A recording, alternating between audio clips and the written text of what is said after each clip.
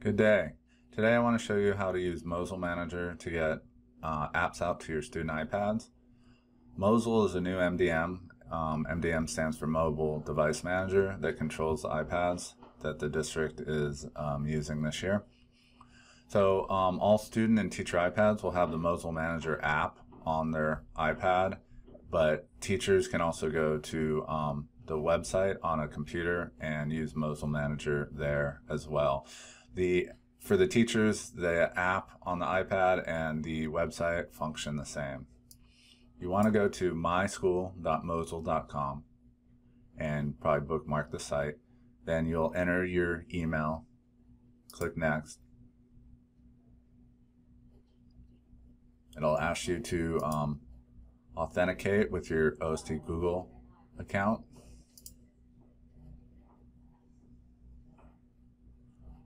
Okay, once you get inside, you'll see all your course sections. If you're an intermediate teacher, you'll see several periods. If you're K-5, you'll probably just see your homeroom period 15. If you click into a class, and each class you got to curate the apps you want available to your students. So this is where you can manage the iPads if you start a class. So first of all, I'm just going to focus on adding study apps. So over here, the switch, you can't turn it on unless a class is started. So you want to click on the title, Study Apps, and you're going to see all the apps that you can add in addition to the core apps that have been pushed out to the iPads.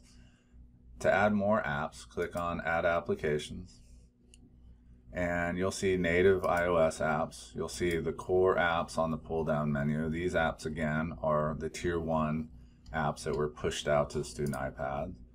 You'll see the Tier 2 apps. These are the apps that can be requested and then are reviewed and approved by the district and added to the Tier 2 core apps list. Let's say I want to add GarageBand, and I click the green check mark once I'm picked all the apps I want.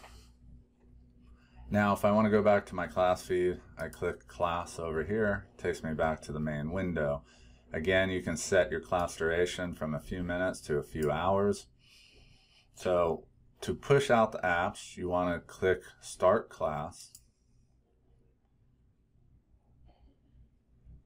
And once the class is started, you'll see all your students here. You're going to want to switch study apps on. And once this is green and switched on, the iPads will all get a signal from the Mosyle Manager saying to download the study apps. And so as long as students have a charge on their device and decent Wi-Fi connection, the app should install in a few minutes. So I recommend doing this during a live Zoom session.